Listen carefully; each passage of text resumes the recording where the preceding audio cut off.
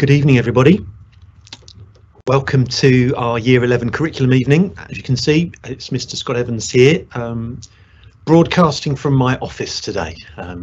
Would have been nice to have you all here in the main hall, but actually lots of parents saying this is a good way for you to join us for evenings like this.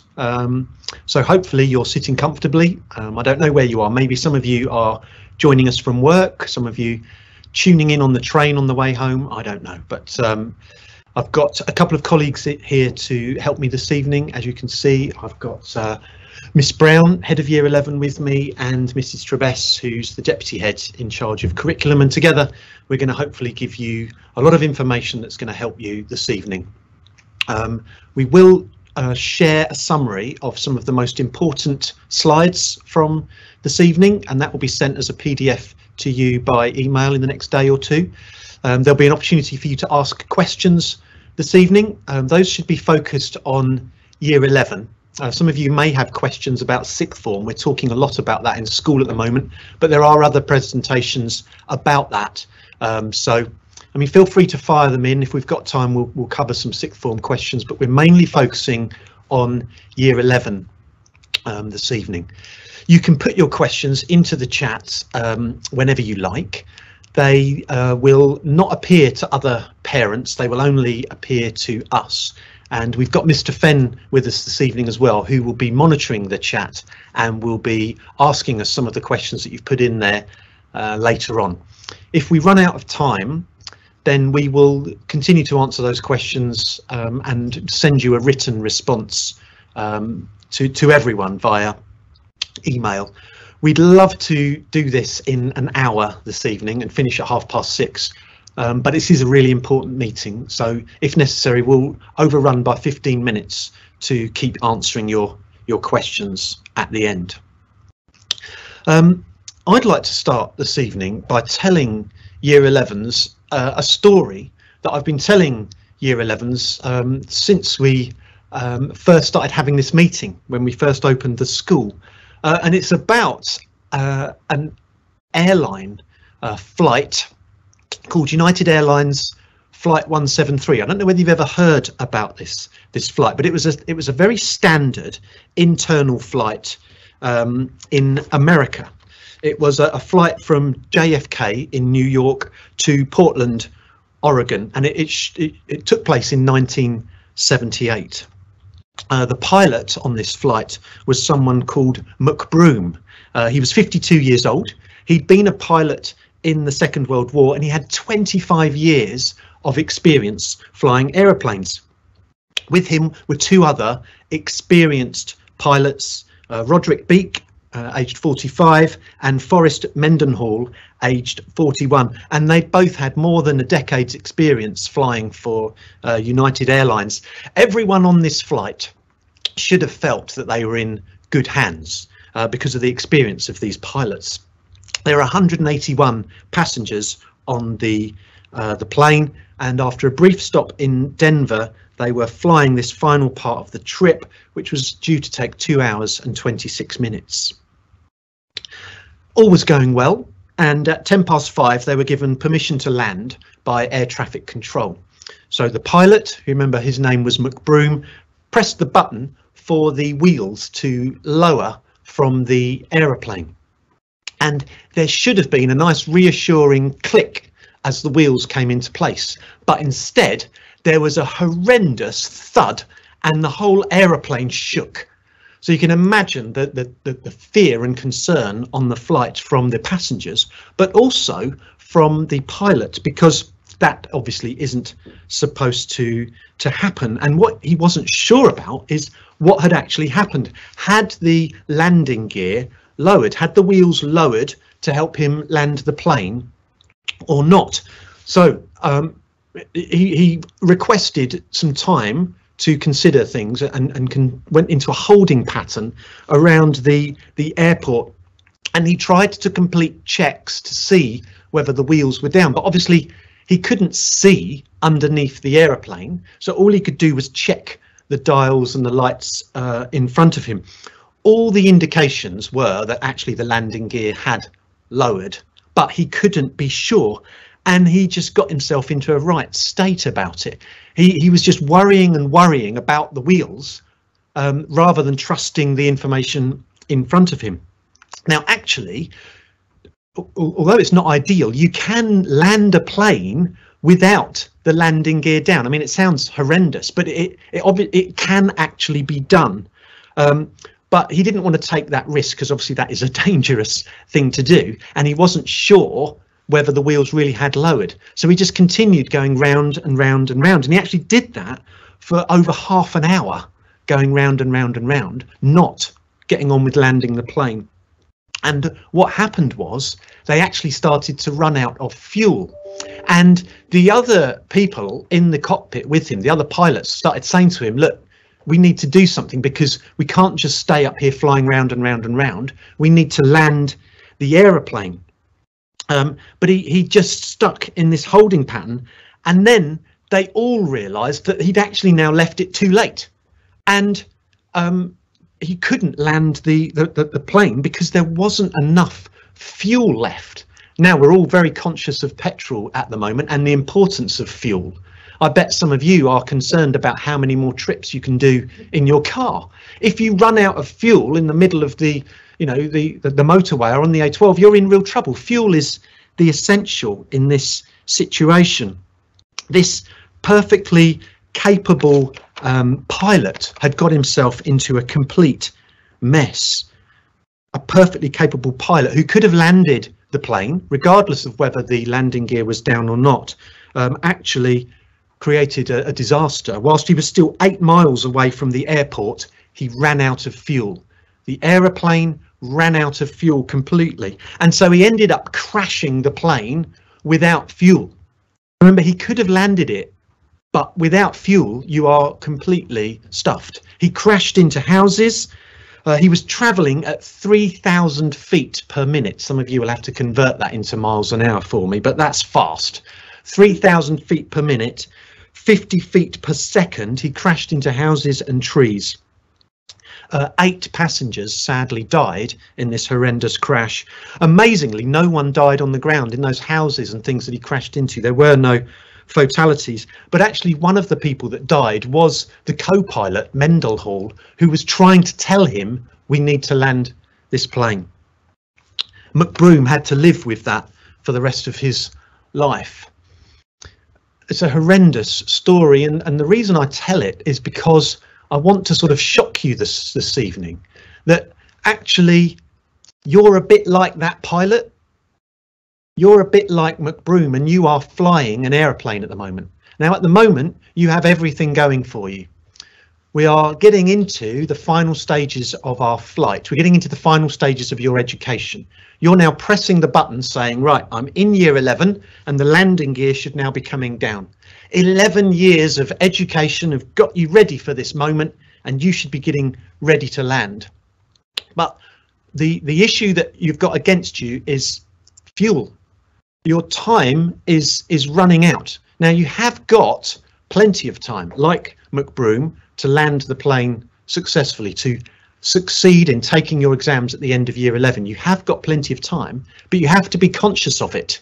You have to realise that time is running out. You've actually got 39 weeks left, I think, roughly, between now and you sitting your exams. 39 weeks. Your exams are going to take place in the middle of May, and you need to be ready for them.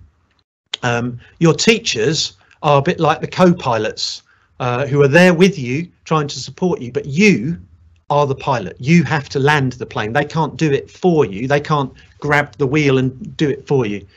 Your parents are a bit like the air traffic control. They'll be able to send you messages and send you signals and say, you're okay, you can do this, you can land the plane, go ahead.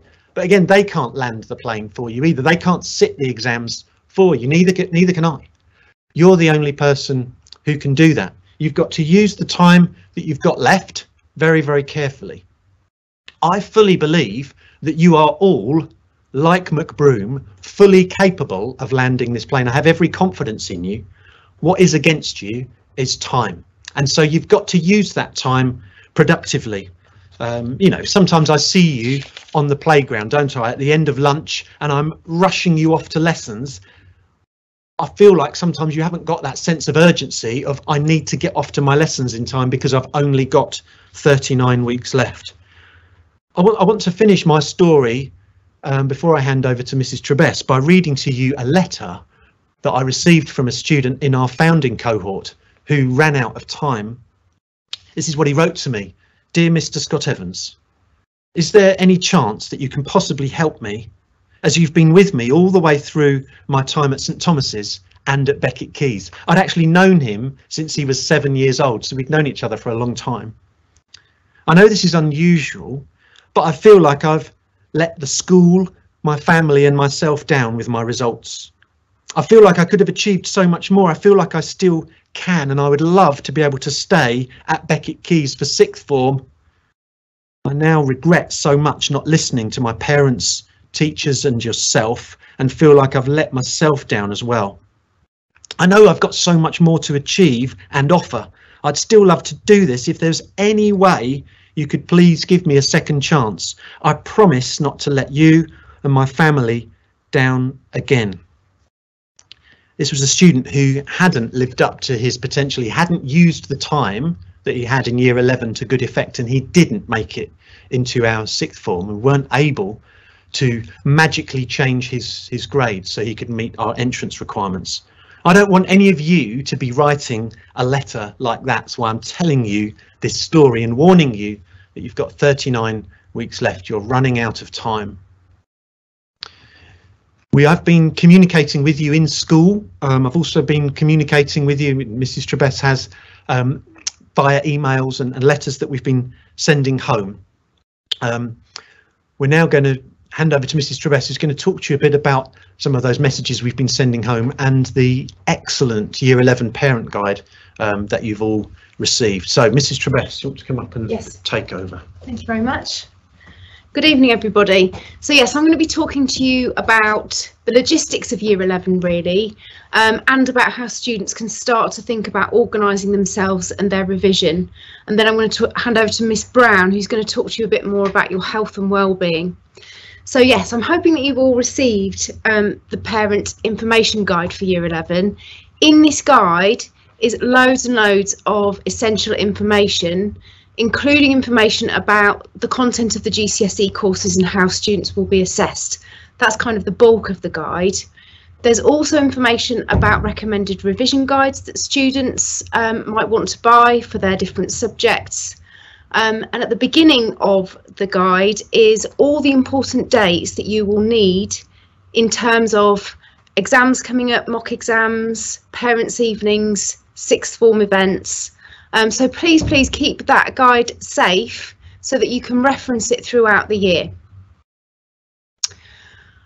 I think most people now are quite familiar with the new grade structure, but it's just worth running you through it. Basically, a grade 4 GCSE is what's called a standard pass, and that's kind of the equivalent of an old C grade. A 5 is considered a strong pass, and that's the equivalent of a low B grade. You can see that at the top end, the new system of grading allows for greater differentiation at the top end. So an A and an A star is now divided into a 7, 8 and 9. And a grade 9 is actually the top 3% of the old A star. So it's really very, very few students achieve the grade 9. So students completed exams back at the end of year 10, their year 10 mock exams. Some of them weren't too impressed with the grades that they got. Now, we at school appreciate how difficult it was at the end of last year for students taking the exams after a very interrupted and disjointed year because of COVID. We didn't have the same opportunities in school to practice exam skills and to build analytical skills that are required for those GCSE exams. And so we're going to be doing our very best to address this. It's very important that students apply themselves, that they're organised and they're working hard at independent revising, but we're going to be supporting them with that. it's worth knowing that students who take their Year 10 exam usually improve by around 1 or 2 grades by the end of their GCSEs. And we're perhaps anticipating that students this year, that progress will be even greater because of the sort of year they had last year. So the message is really, don't panic, but we do need students to be working hard and building on the success they had in their Year 10 exams. So as a result of those exams, your teachers have been meeting together, they've been analysing the data, we've been looking at which questions students didn't perform quite so well on, which topics need to be retaught, what needs to be revised and practiced. And heads of department in a lot of cases have been changing schemes of work in order to support students better in Year 11. So our whole curriculum really has been designed by how well students did in the exam and the gaps and the bits that they need to do more of. We can also use what we call question level analysis. So we look at each question in the exam and which students didn't do so well on different questions. And we've used that as well to identify students who need support with particular areas. Some students, not great numbers of students, but some students have been identified already for Lesson 7 intervention, and you will have had a letter about that if your child has been involved in any of those interventions.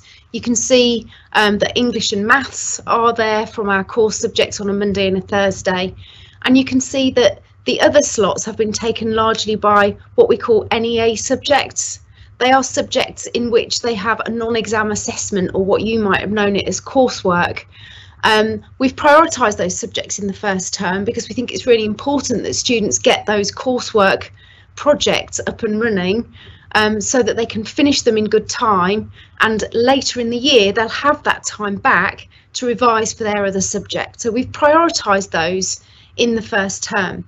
Now we will be changing the intervention groups after the October holiday because there'll be 3 weeks then in the run up to the mock exams, and I know that more departments will be clamouring for time to spend with students after school in Lesson 7s after school. So you will be getting another email shortly if your child is required to attend those interventions.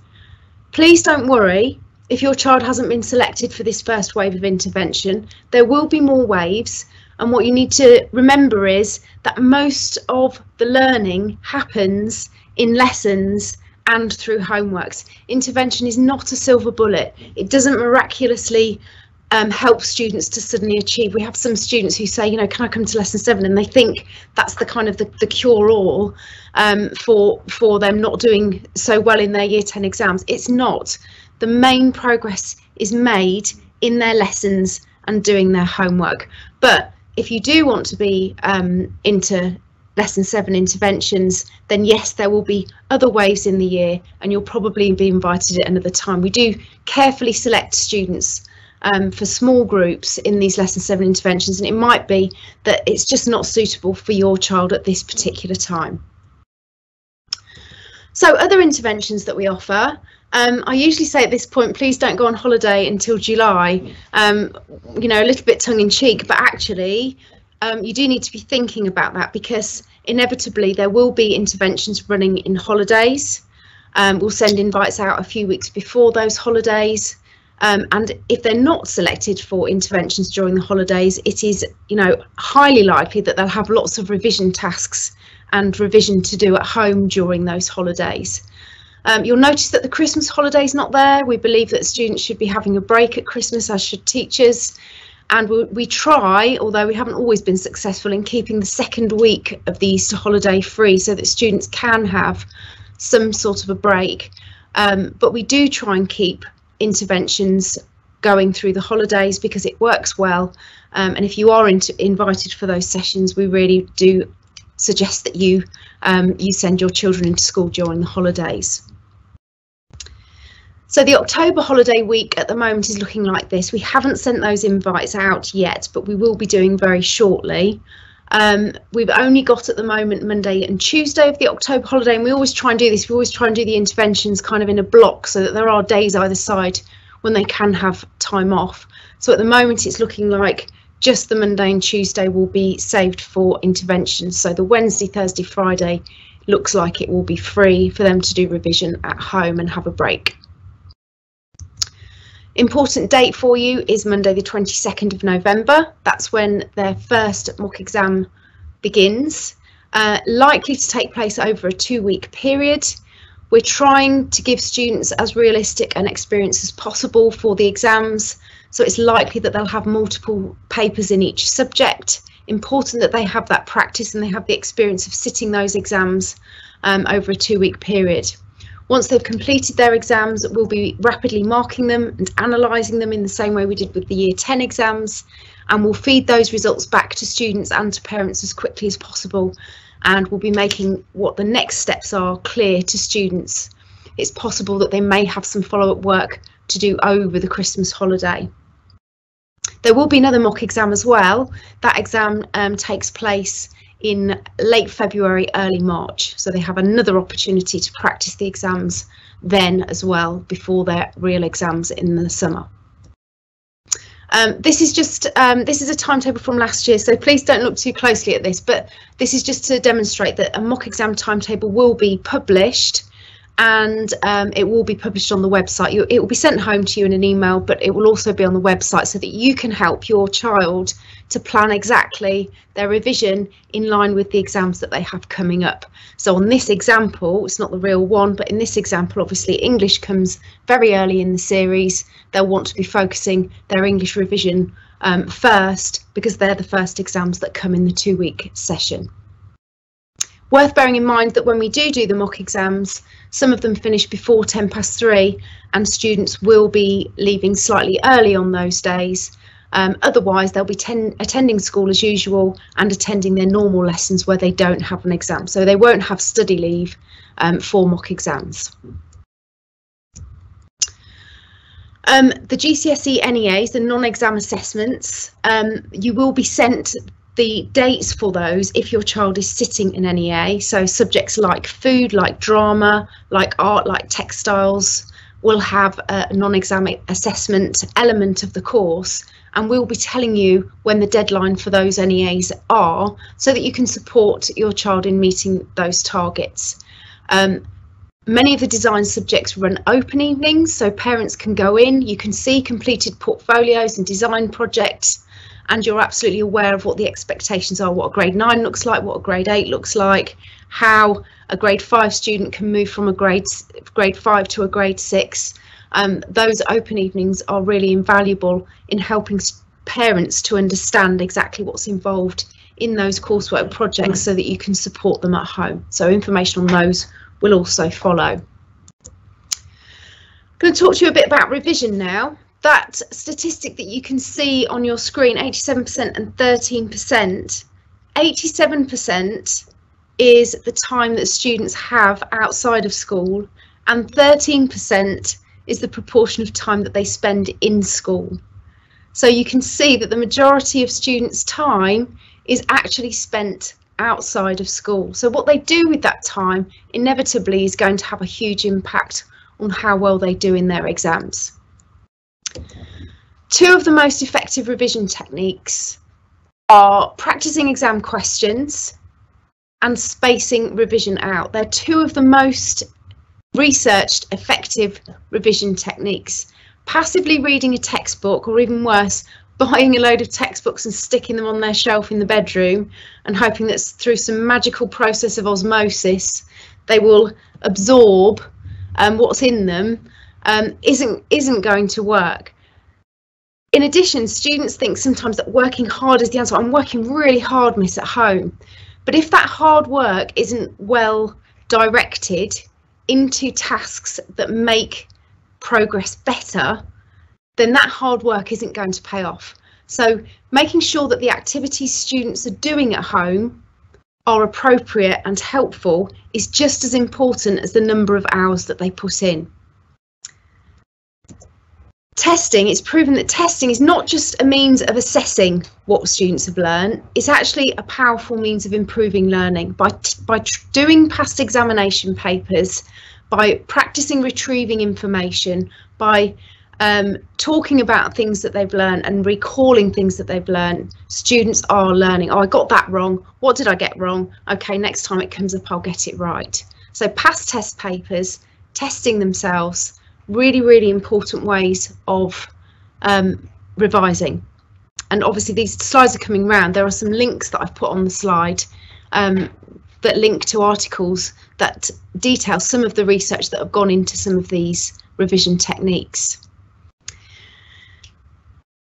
So testing yourself is really important, and the way that you present the information to test yourself with is really important. So flashcards, mind maps, past examination papers are all really effective ways of making revision more effective. Don't avoid the hard stuff. Students tend to, I'm an English teacher, and when I test students on quotations, they all know the quotations from Act 1 and very few of them know the quotations from Act 5 because they start at the beginning each time and they never quite get through to the end. So not avoiding the hard stuff, keep testing yourself on the stuff that you know, makes you feel better, but actually you're not making the progress that you should. So you've really got to get through that mental barrier and do the hard stuff. Lots of recall, key quotations, equations, facts, and starting now is really, really important. All of our students have access to GCSE Pod. It's a software program that we have at school. Students have access to it. They've all got a login. It's not the be all and end all, and they shouldn't use it all the time. It's the kind of thing that they can stick their earphones in and watch a short video. They could do it on the bus, possibly in the evenings when they've done their hard revision, but that's available to them as well. So in addition to testing themselves, spaced learning is another effective learning technique. 5 hours of time spent in smaller chunks and spaced periodically, far more effective to learn something than 5 hours spent the night before. We all know that, don't we? But whether we actually put that into practice and make sure that we're revising far enough out is another matter. The sooner that you can start revising, the more effective it is and the less stressful it becomes at the end. This graph I think is really, really interesting. So the first blue graph, the lowest line, shows that if you learn something, by the time it gets to 5 weeks, if you haven't returned to it, you've basically forgotten all that information. Your memory has not retained it. The pink line shows that if you revisit that information after 1 week, the loss of that information is much slower and stops at a higher level. So in effect, you retain more of that information after week 1, and so it goes on. If you revisit it again in week 3 and week 4, then by the time you get to sort of weeks 5 and 6 is sort of the key point, then most of that information has been retained in the longer term memory, and that's where it stays. So you can imagine that if a student keeps doing that, keeps revisiting things in short chunks, they've got much less to have to revise right at the end of the course. If they're revising as they go along, they retain it. If not, then if you think about all of their subjects being on that blue line at the bottom, they've suddenly got a huge amount to do to get that information, knowledge and retention back up to where it needs to be. So short, sharp, often, regular, revisiting, spacing, very, very important. So small daily improvements are the key to long-term results, a message that you can keep hold of today and think about for the future. In school, we've got some learning journals that students complete during form time, all about revision activities, the way that they learn best, to tailor their revision to them. Miss Brown's going to talk to you more about activities that happen during form time to support revision. On the 3rd of November, this is one of the dates in the front of your booklets, we have a company coming into school, an external company coming into school to deliver a session called Ace Your Exams. So they'll hear information about how to revise better, how to learn for exams from an outside agency. And as part of that package that we're buying in for them, they'll also have access to a learning portal all year, which will support them in developing their revision skills. The same company is also offering parent workshops. You're going to be able to attend parent webinars at least every 3 months about how to support your child at home. And I'll be emailing you with dates to confirm when those webinars will take place. So we're also going to help you to support your child. Another important event, and this is the final slide from me, is the 13th of January. After they've done their first lot of mock exams, we've marked it. We'll be inviting you to join the system on the website for Parents' Evening, meeting with teachers in the new year, discussing next steps. Okay, thanks very much. I'm going to hand over to Miss Brown now, who's going to talk to you a little bit about mental well-being and staying well during Year 11. Good evening, everybody. So as Mrs. Scott-Evans and Mrs. Trebess mentioned, I'm the head of Year 11, so I'm responsible from a pastoral perspective, behavioural attendance perspective, and I just wanted to bring you some research really and some data and some theories that have been proven to help Year 11s and some evidence from past year groups and things like that. So initially, the basics: eating well, resting well, drinking lots of water. I was having a look out of interest today at how many hours per night it's advised for 15 to 16-year-olds, how much sleep they should be having, and the average came to about 9 hours. Some people said 8 to 10, some said between 7 and 11 hours, but if we average that, it's 9 hours. Now, if your child is getting up at 7, let's say 7 a.m, that means they're going to bed at 10 p.m. And I think you might all be, thinking now, oh gosh, does my child actually get that much sleep? And it's something that's really important. Eating well, resting, getting our sleep and drinking lots of water are 3 really quite easy ways that we can make a difference. And they're proven to be helpful. So let's look at why. So all of those things are linked to the brain, essentially. The brain is always working, even when we're asleep. It's always on. It takes care of our thoughts, our movements, our learning, our memory particularly, and what's fueling it is really important. So in terms of what we're eating, I'm sure we're all guilty of having the odd treat here and then, but it's actually really important to make sure that the students are getting a balanced diet, drinking enough water, not having too much sugary foods, not having high caffeine drinks and things like that, because they are not helpful and they can actually be detrimental. Now, from a scientist perspective, I want to talk a little bit about how the brain works and how all these factors link into progress, because that's what we're looking at. We're looking at exams. How is my child going to be making progress in their exams by the end of this year? So there is a function in the brain called neuroplasticity, which is basically the brain's ability to create and carve pathways and strengthen pathways, neural pathways within the brain. And I want to link that to memory and recall and in exams. So every time you access a memory, or every time you activate a memory, which is making a new memory and encoding new information in the brain, neural pathways are strengthened and made.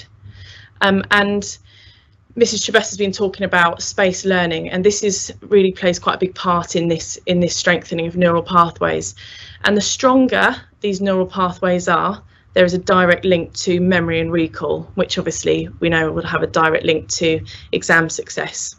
So if we kind of work backwards, exam success obviously relies on our brains.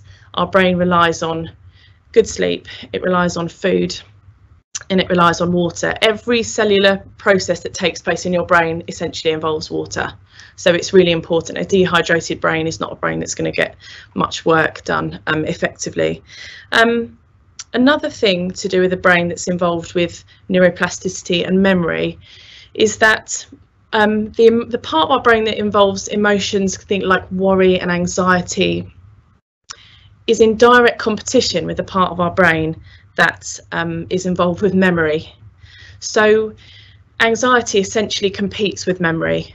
So when we're having, if we're not managing to control feelings of worry or high emotions, what that can do is it competes with what's called our working memory. So it reduces our brain capacity. And obviously we're doing our best to maximise brain capacity. So we want to be using our brain capacity for encoding new information, for recalling memory, for enjoying, the extracurricular activities as well. So that's something else to think about regulating and managing emotions, extreme emotions and things like that, because that has a direct impact on this neuroplasticity as well. So that's the science lesson over. Now, this is always a bit of a controversial subject, computer games. I'm well aware that teenagers play computer games. I'm not here to tell you that your teenager should never be playing computer games or to chuck the Xbox in the skip. However, we have to look at data and we have to look at evidence about the link between computer games and success in GCSEs. And it's quite interesting if you look at the difference. So two groups of students, some playing computer games twice a day, some playing once a week or less. And what you can see there is the difference in percentage or proportion of students that are achieving their 5 GCSEs. And that 5 GCSEs, including English and maths, is what seems to be is a gateway to most options going forward. So it's really important, and that's why that statistic has been used. And this is from the National Children's Bureau, so this is really good, reliable evidence. I think something here, there's that saying, isn't there? Everything in moderation. There is nothing wrong with playing computer games. However, it can take away from your sleep, which we've just looked at is really important. That 9 hours on average, computer games can eat into that quite badly. There's the stimulation from your brain from blue light before bedtime is not good. It reduces your sleep. And also, most importantly, we can see the impact it has on success at GCSEs. So that's something for you as families, I think, to discuss and come. I think what's a really good approach to this is coming up with a plan or a boundary as families and discuss it with your child so that everyone's on board with what's happening. Everyone's aware of, right, you can have a computer game once you've done this, this and this, or you can have the X amount of hours per week. So if everyone's involved in that decision, I think that's a nice way to approach it, to involve your children in that. So that brings me on to attendance. A big part of my role as head of year is looking at attendance and supporting students getting into school when their attendance starts to drop. And as anything, I'm sure it's not a surprise to you to see that there is, again, a direct link between attendance and the percentages of students achieving that really important 5 or more GCSEs, level 5 to 9, including maths and English, because again, that opens doors, achieving that basically. So let's have a look at the data. You can see as a year group, we aim for 96 to 97% plus. And you can see that the percentage then of students achieving that all important 5 or more 5 to 9 grades, it's really quite high. And what you can also see is when that attendance starts to drop, even by quite small percentages, 5% each time, you can see how quickly the percentage of students achieving those grades drops. So you can see 20% is quite a nice one to think about, because that's essentially 1 day a week. If your child were to be off 1 day a week, let's say, you can see it's actually only 30%, less than 30% of students that have 1 day off a week are achieving those 5 or more GCSEs. And it drops as attendance drops quite rapidly. Now, how can you support your child in coming into school? Firstly, we would ask that where possible, and I know it's not always possible, try to book medical appointments outside of school hours, after 3:10, because they can unfortunately take a large chunk of your child's day away from them in school. And if your child is feeling slightly under the weather, obviously we have to be careful thinking about COVID, but your child should only be off school if they are really quite unwell. Having a bit of a cold, feeling a bit tired, things like that, that we could in the past be tempted to take a day off school for, just can't happen, I'm afraid. Resilience is really important and is a good character to grow in a child anyway. And you need to be having those conversations with your children about, I understand you don't feel well, however, you need to go in, here's some Calpol, get yourself to school, essentially. Of course, checking any COVID symptoms, that goes without saying, hopefully. Let's have a look. So what does a successful Year 11 student look like? High attendance, again, I'm sure that comes as no surprise. Students, there is a direct link between attendance and success, as we've just seen, and progress in that last set of data. Punctuality, this is a really interesting one, and I think this is the case because punctuality shows that you're giving something priority. And if you're giving something priority in your school day, you're probably giving it priority at home as well. That 87% of your time that you spend away from school, if you're prioritising your lessons in school and making it important to you that you're on time and valuing the teacher's time that you have, then you're likely to be prioritising things correctly when you leave school. Period 7, so if your child is invited to period 7, are they attending? Those students that are attending, making the most of that support that we're giving, are finding that it's causing them to be successful. Holiday revision, exactly the same. If we're inviting you in for holiday sessions, make sure you're attending, because we do see that it makes a difference. Yes, it's not a silver bullet by any means, but if that's being offered to you as a support, make the most of it, because we do see that it makes a difference. Completing coursework. I think that's a given, really, isn't it? Making sure that your coursework, those NEAs, are really up to scratch and complete, and because for some courses they can make up a large percentage of the course. Have you got the right revision strategy? So these students that are being successful are revising correctly. So Mrs. Trebess mentioned your child might be working for hours and hours and hours, working to the bone, but are they actually revising effectively? And that's something we're working on in forms, which I'll come to in a moment. They're asking for help. This is so important. Are you communicating with your teachers? Again, those that are successful communicate with the teachers. They talk to them, they clarify things, they chase work that they've missed, they ask that extra question, and all of those little things make a difference. And another thing that builds a successful year 11 is making the most of the time that we give for revision. So for example, in our form groups, we have 2 form times per week that we allow the students to revise quietly and in a really organised manner. Now, your child will know if they're making the most of that or not, but it's again, it's another support that we're putting in place. Is it being used effectively? Students that are sat there with your parents, I'm sure that's something you can think about yourself. Am I actually making most of this time that's being given to me? So that's what makes a successful student. What can you do at home? Let's have a look at that. That's always a question that parents ask me. What should I be doing? Should I be doing more? So simply to start with, does your child have somewhere to study? It can be the kitchen table, it can be a desk in their bedroom, it can be a study. But having a place where they get into routine and study daily is really important. Do they have the correct equipment? These are all things we might think, well, of course that's happening. They do make a difference. Have they got a calculator? Have they got revision guides? That guide's been sent out by Mrs. Trebess, so all of that information you need about what they need is readily available. It's great having a space to study. Is it quiet, or have you got the TV on in the background, or are there younger siblings running around that are going to distract them? So things like that. Is it quiet? Is it a positive environment for learning? Organisation. We're working on this with form tutors to support your children with getting themselves organised. Are they getting into routine? Do they know what they should be doing every day in terms of their revision?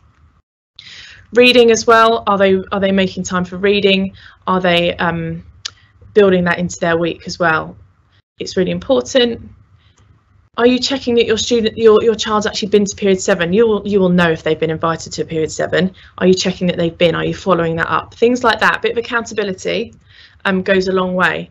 Have they done what they've claimed to do? They're saying, yeah, I've done all my homework, brilliant. Have they actually done it? It's worth having a look, and it's interesting for you guys as parents and carers to see the level of work that your child is producing, because you will have an idea of their ability and their effort, and it's very interesting. It can be really interesting for you to open their book, have a look. Are they doing the work properly? What's their teacher saying to them in their feedback? Because that will just help you build a picture of your child as a student and what you could perhaps do to support them more. So today in form time, and this is done at the end of year 10 as well, and has been done periodically throughout the term already, your child was given a revision timetable. This is something they are quite used to now doing in form. The reason we do this is there's 2 reasons. Firstly, to help your child get organised, to make them plan out their week, prioritise what's important, and just build a picture of their week, so they know what they're doing. Now, we don't ask students to fill this with revision, because it's not realistic and it wouldn't be right. So you can see the grey area is when they're in school. Friday after school, we've blanked out, because I don't know about you, but not a huge amount of work gets done on a Friday at the end of the week. So we think, well, students are probably going to be the same there, so let's let them have Friday evening off. We then encourage them to put in any extracurricular activities like football on a Saturday morning, any, you know, birthdays or any events that they know they're going to, and then starting to add in 45-minute chunks across their week.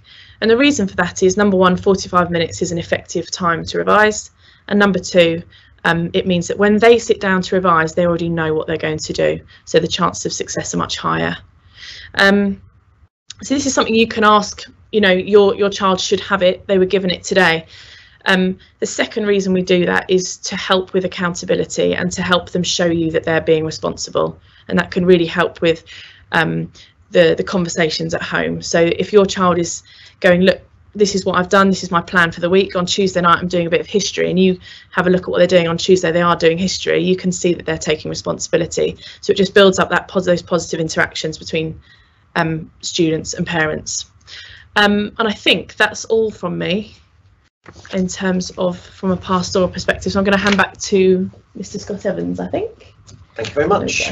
So I'm sure there's probably some questions that you'd like to ask, and hopefully you've been putting those into the chat function as we've been speaking. One of the questions I often get asked is whether I think their child should get a tutor.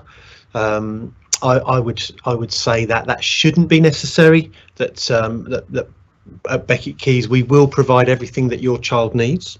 If you stick with us, as you can see tonight, our teachers know what they're talking about, and they have a great track record of getting students to succeed. We will ensure your student does well, but tutors are sometimes helpful, and if you can afford one, then it's obviously up to you to do that. All I would say is make sure that they know the exam boards that we teach. For example, there is a massive difference between English exam boards, and the Edexcel exam board that we use is very different to, say, AQA, and a tutor may be inadvertently training your child for the wrong exam, and we've seen students actually seemingly getting worse as a result of tutor input because they're confusing them over what they should be doing in school. Feel free to liaise with us and your child's teacher if you are thinking about getting a tutor, so at least we can make sure that we're giving the right messages to them. The thing that I would like to finish with is the mocks. Mrs. Trebess mentioned making the most of the mocks, and we've got 2 sets of mocks to work through. Mocks are really helpful in terms of preparing us for exams. So we've got some mocks coming out. It's a great idea to revise for them specifically. Taking mocks helps show you where you're weak and where you need to revise and where you need to improve, and it also gets you used to the pressure of sitting exams in an exam hall with official invigilators and so on. That's why we do mocks in school, and I'm going to share with you my own mock disaster here on the screen. So here you go. This is Mr. Scott Evans' failures in his mocks. I had a very bad attitude to my mocks when I was your age at school, and I had this idea that I would not revise for my mocks. I'd see how I could get on and then identify the subjects that I did need to revise for. So I didn't revise for my mocks at all, and as you can see, I got a very bad set of results. I did do quite well in maths and English, so that did help me. I thought, well, okay, I'm good at those, but I did so badly in these other subjects. I left myself too much to do for the real thing. I had to shift my English literature from an E, and I managed to shift it all the way to an A, but that took so much hard work, it limited me in what I could do elsewhere. I needed to shift my French to a pass, my physics to a pass, my chemistry to a pass, which I managed to do. But then other subjects that I really should have done a lot better with, I didn't manage to get the grades that I deserved. Economics, geography, ICT, these are all subjects that I clearly could have got better grades in. So really encourage you not to do that, to work hard for your mocks, to make the most of them, and the revision that you do for them is effectively learning that you've put in the bank, as Mrs. Trebess has explained. It puts it into the bank for you, ready for those real exams when they come. So please do make the most of those mock opportunities. Okay, we're going to stop there and see what questions have come in. We've got Mr. Fenn on the line. So have you got some questions there for us, Mr. Fenn? How's it looking? Hello, yes, got quite a few questions that are coming in. I'll try and tie a few questions into one, because there's a lot of overlap with some of them. So several questions about the parent guide that was emailed out. If parents haven't got a copy of that, is there a good way for them to request that or access that? Okay, what do you think, Mrs. Trebess? Perhaps you can come up and help co-host the questions and answers for me. So they should have all had one by email. If they haven't had one by email and they want one by email, then yes, they can email the office to ask for that to be sent again by email. It's also possible that we could get some paper copies done, a few paper copies if anybody specifically wanted to request a paper copy. So yes, please do request via the school office. Yeah, I'd say if you're an electronic copy kind of person, send us an email and we'll get it across to you. If you're a paper copy kind of person, how about send your child in with a paper note and bring it to the office and say, please, can I have a paper copy of the guide? Okay, thank you, Mr. Fenn. Yeah, a couple of questions around COVID and exams and what exams might look like in the summer. I know you briefly touched on that, but could you just reiterate that?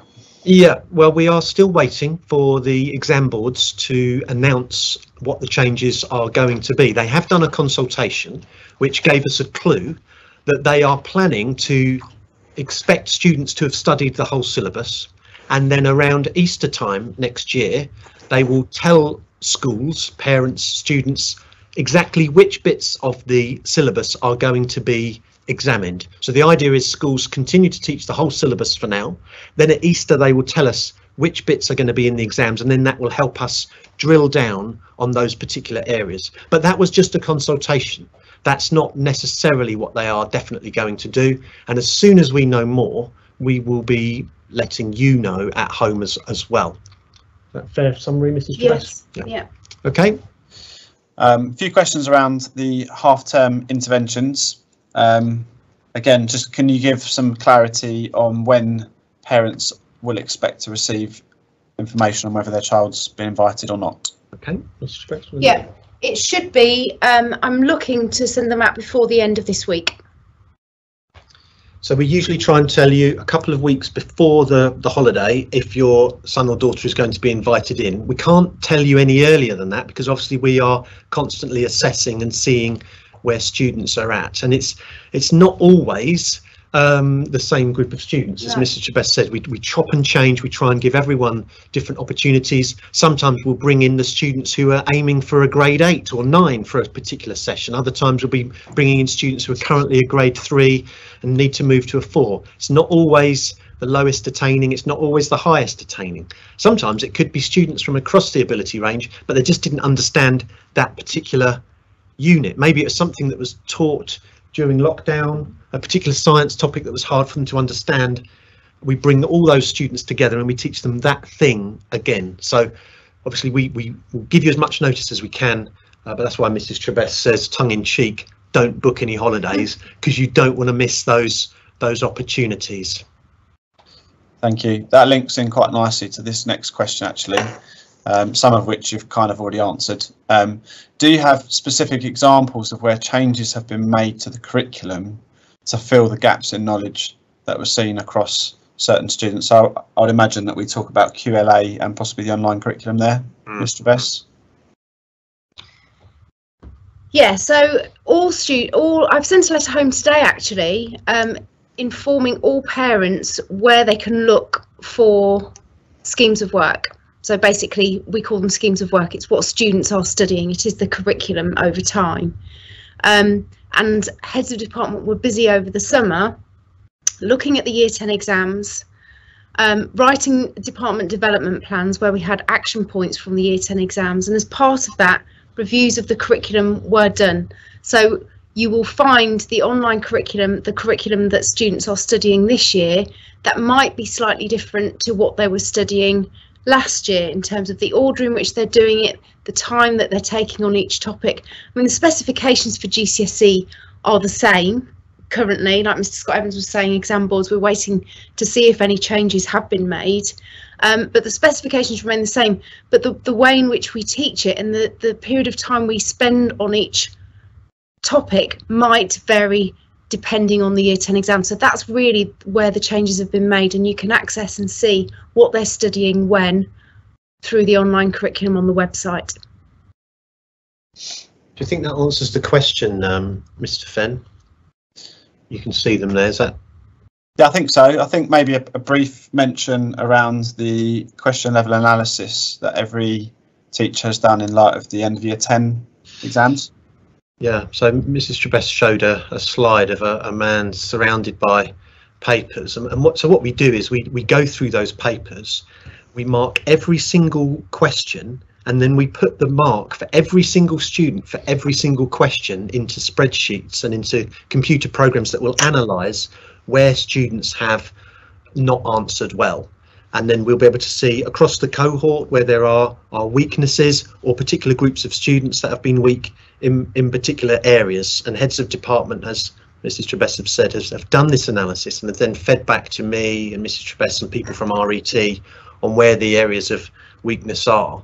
We then report that to you as parents just about your individual child, and you'll be getting a Year 11 report soon, which will tell you areas in which your child has struggled and particular areas in which they need to revise. So there might be something in geography where there's a GCSE pod that they can watch to help reinforce some knowledge that isn't secure.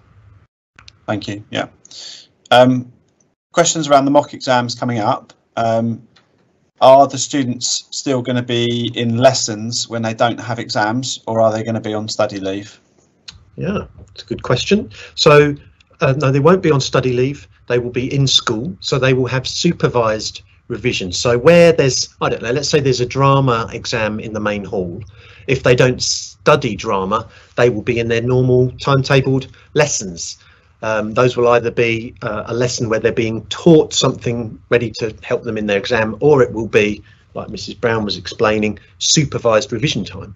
So they'll bring with them revision materials and they'll use that time productively to revise for an exam that they do have coming up. So we have them in school and we help them revise, just like we do in the exams as well. We provide revision spaces for them to be in school when they don't have exams.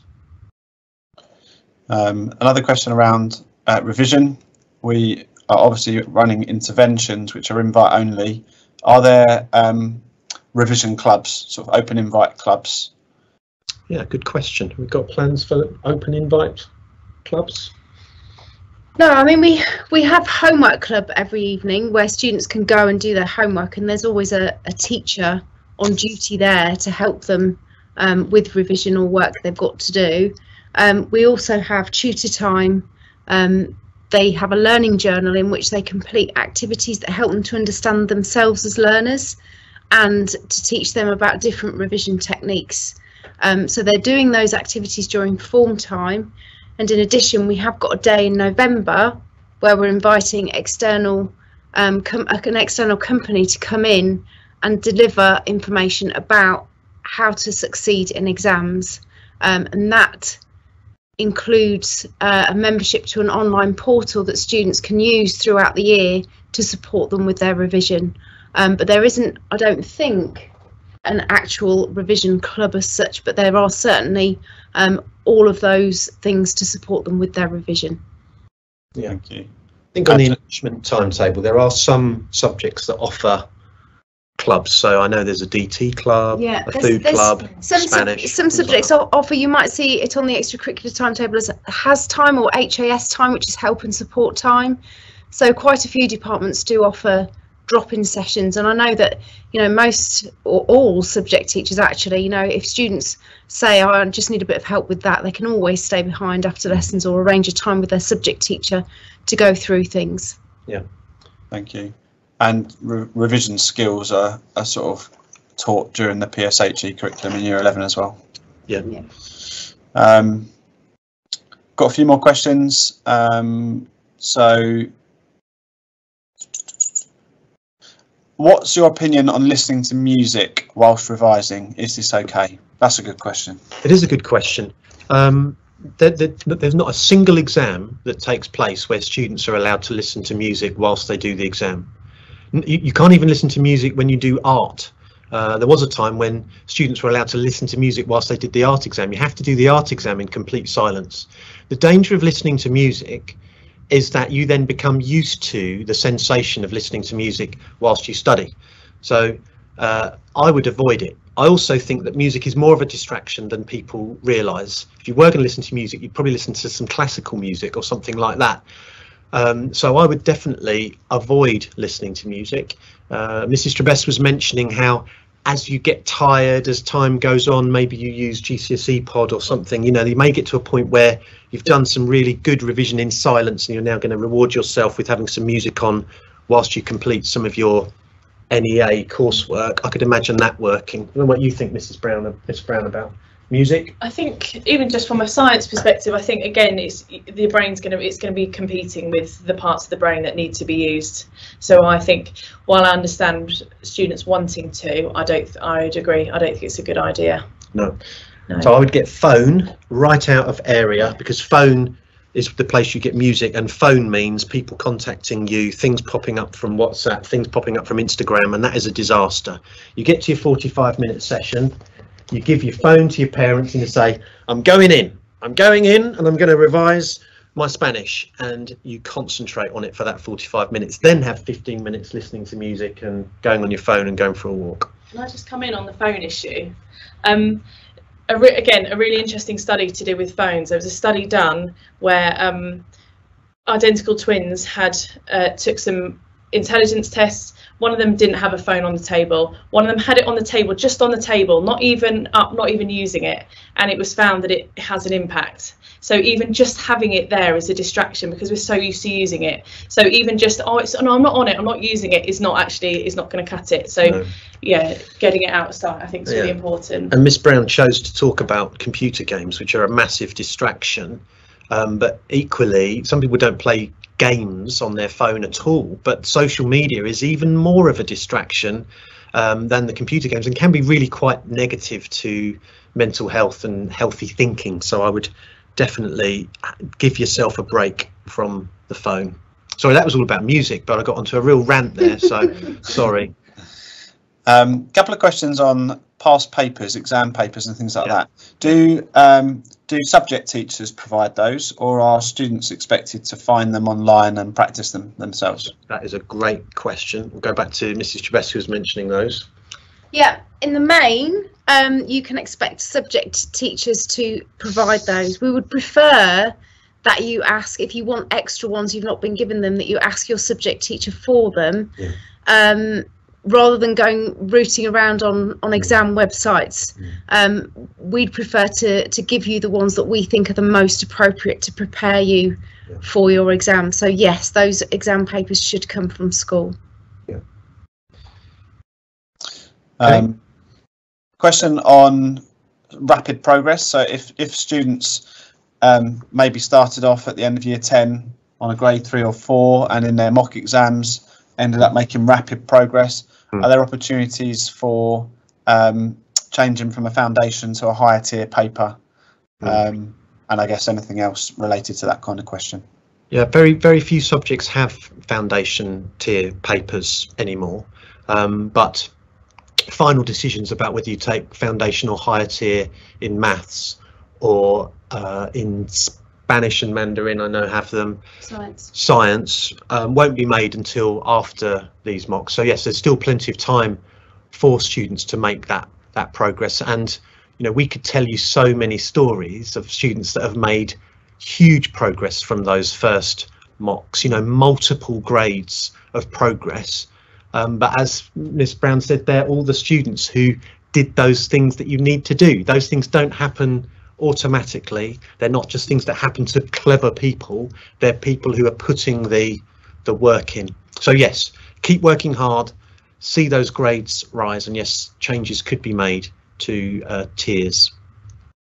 Thank you. Got a few more. I'll try and rattle through these quickly. Can students attend intervention remotely if they're not able to come in person? No, not unless there was a serious medical issue that was preventing them from attending. So I suppose if there was, you know, if they were having to self-isolate with COVID, it might be that we could set up Microsoft Teams, but no, not in general. Thank you. After the mock exams and after students receive their results, how will students find out which topics they're weak on, and how that information gets shared? Yeah. So after the mock exams, we'll go through the same process that we went through with the Year 10 end of year exams, and we'll do question level analysis, and we'll look at student performance across the board and what grade they got. And then we hold a parents' evening with subject teachers and parents and students, and we can take you through basically their exam results question by question, telling you which ones they did well on, telling you what they didn't do well on, giving you a plan of action to move forward with their revision and what they need to do next. So that parents' evening in January is really, really important, and that's where you'll find that information from. Yeah. And students, you really need to stick with your teachers through this year. As I said, you're flying the aeroplane, but those teachers will be guiding you through it step by step. They will be supporting you with these things that you need to learn. They'll be pulling those papers apart with you in class, giving you time to talk to your peers about them. So make the most of those opportunities. Thank you. 2 questions in one. What should a student do if they don't know their GCSE pod login details? I'll answer that one. They can come and speak to me, Mr. Fenn, and I'll give them that information. And there's several students or parents who don't think that their child has got a learning journal, or they may have lost it. I'm assuming the answer is to speak to their form tutor. Is that right? Presume so. We haven't yet. We haven't given those out yet. So if they haven't got them yet, that's why. But there's something that they will be working from as we get to the run up to the mock exams. Thank you. And I think that is most of them. Just having a look to see if there's anything I've missed. I think most of my questions have incorporated a lot of the questions that are there. Whilst you continue to peruse through, Mr. Fenn, I just want to finish with a few encouraging words. You know, I'm really, really proud of this group of Year 11s. You've been through a tough time with COVID through the last couple of years, but you remain a year group that I've got great confidence in. You are actually statistically the most academic year group we've ever had in the school. You're the students that have entered the school from primary school with the highest entry grades, and despite the troubles that you've been through, you've continued to make good progress. I've been watching you in your lessons recently. I came to see a number of you with Mrs. Trebess actually the other day in an English lesson, and I'm thrilled with the attitude that you're taking towards your work. You've got to keep going with your homework. You've got to hand things in. You've got to be here. You've got to be working in your lessons. You've got to get to them punctually. But if you stick with us, we can help you land that plane. You know, you have so much around you to support you. You're in one of the highest performing schools in Essex. Last time there were league tables, we were the 3rd best state school that isn't a grammar school in the whole of Essex. So you're in good hands. We know what we're doing. We can help you land this plane. You just got to stick with us. Keep doing what your teachers are asking you to do. Do the revision that they're setting for you. Do the past papers. Do the homework. If you stick with us, we will succeed. We will land this plane successfully with you. You're in good shape and you're in good hands. Okay, so thank you for joining us this evening. It's run over the hour slightly, but not to the extent that I thought it might. So thank you for sticking with us through to the end. It's been great to have you there, and keep in touch with us. You can contact us via the website.